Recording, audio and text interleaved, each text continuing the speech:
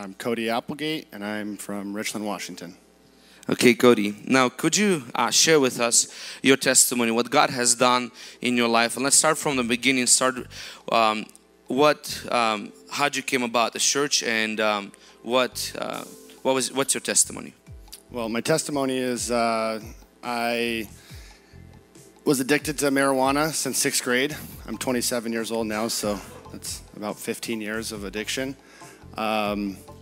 Mike Dorashuk invited me to Hungry Generation about a year ago, and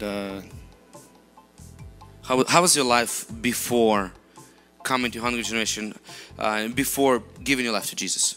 So I think like most marijuana smokers, they spend all their money on weed, and I spent a lot of money on alcohol as well, because with weed comes alcohol and other drugs, and I just was living in a lifestyle that was in the dark.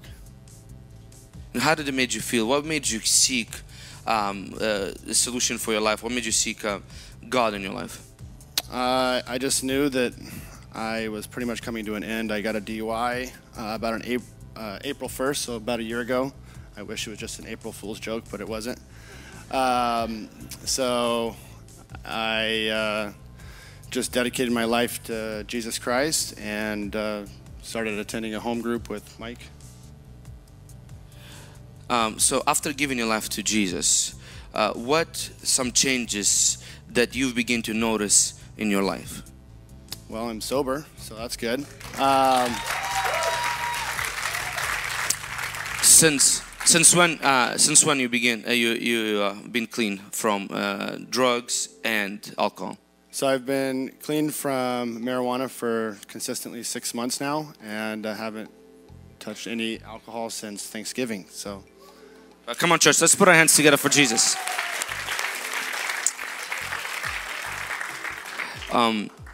And something about Cody is that he's a businessman. He's actually a very successful businessman. He has about 20 employees, right? About 20 employees or so in his company, and I want him to share also on importance of prayer, and how it not just coming to church, but being consistent and coming to pray. And if those of you that come to morning prayers, you can see Cody without a fail every morning he comes and he spends an hour with God, and then goes to the gym, and then goes to work. And so I want him to share a little bit on importance of prayer, and how did it change your life, and what benefits you've seen from committing your life consistently to prayer. I just listened to actually Vlad's podcast about the prioritizing your schedule, and I think that's number one. The most important thing is you have to make God number one when you wake up in the morning. Just like we make God number one in our tithes when we get our check, we have to make God number one in the morning when we wake up. And I've consistently been coming to morning prayer and just been praying for my sobriety, and been praying a lot for my kids to come back home. For those that know me, I've had to visit my kids over in Lake Stevens for like the past 4 months, so driving over there sucks, and it's just not very good time. And my lawyer even told me, she's like, Cody, I just don't really see it happening. And so you've been praying to get custody of your kids, or to a visitation?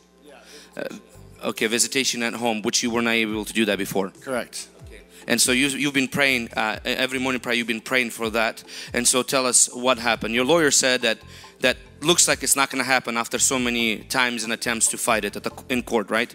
So what happened? So for those that know, it's literally paperwork after paperwork, declaration after declaration, and I paid a lot of money for this attorney, and she knows what she's doing. So when she told me I don't think that it's going to happen, I just prayed harder and prayed more. And she called me about a week and a half ago, and she told me the good news that I'll be bringing my kids back home.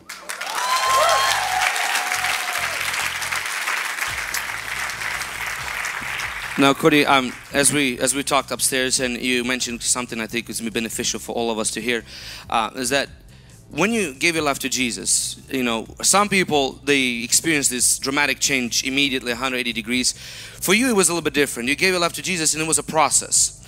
And you shared with us that alcohol and drugs, the way you came about giving it up and the way you were fighting it was actually through consistent prayer. Can you share it with us a little bit more? Yeah, I just, I talk a lot about how you can't give up on God. He's with you through all walks of life. And as soon as you think that He's not listening to your prayers, He is. And you just have to pray more, pray harder, and be consistent. And how do you, it's that you told me that after you started committed to morning prayers, is that where you begin to see how the grip of drugs, smoking weed and alcohol begin to get looser and looser and looser until the point that you completely were able to stop, which you were tried before but you weren't able to, right? Right. So I would feel like a lot of guilt when I would go out on the weekend and I'd have a few drinks, and I was really fighting with the devil, and he would try to convince me that, oh yeah, you can go out and have a good time. And I was just telling Victoria last night about how I just was in Cancun, and I had a big battle with the devil. He was trying to convince me how it was okay to drink while I was on vacation, and that devil. But as always, God won that battle. So that's good. And I think for us, we can underline that point as Cody shared, is that, his battle, he began to overcome when he began to get consistent in relationship with God. When you're consistent in your relationship with God, it gives you power to live a victorious life. Whatever it is, if it's fear, it's doubt, if it's anxiety, if it's an addiction, whatever it might be, every time you spend time with God, you get stronger and the devil gets weaker in your life. Amen, church? Before you go, Cody, I want you to share importance of giving and tithing, and so tell us a little bit more about that. Okay, so with the court that I've been going through for like the last year, and with the child support, I have just been praying a lot on just being able to give back my 10% to God, because when you have a couple kids and you make good income, you give a lot of money. And Vlad was telling me, he's like, you gotta tithe, whatever you can, just tithe, whatever you can. And I started tithing my 10%, even on times it's like, this is all I have, God, and take this. And I'm praying to make my income my tithe here in the near future. Now share the benefits that you've seen in your company, in your personal growth and finances. So like Ilya said, I do own my own company, and I've not only tithed from my own personal wallet but also from the business, just because I think it's important that not only I'm blessed but also my business. So since I've started tithing from the business, our company, and Mike could testify, has been receiving blessing after blessing. We are #2 office in the entire world right now. Come on, let's put our hands together for Jesus.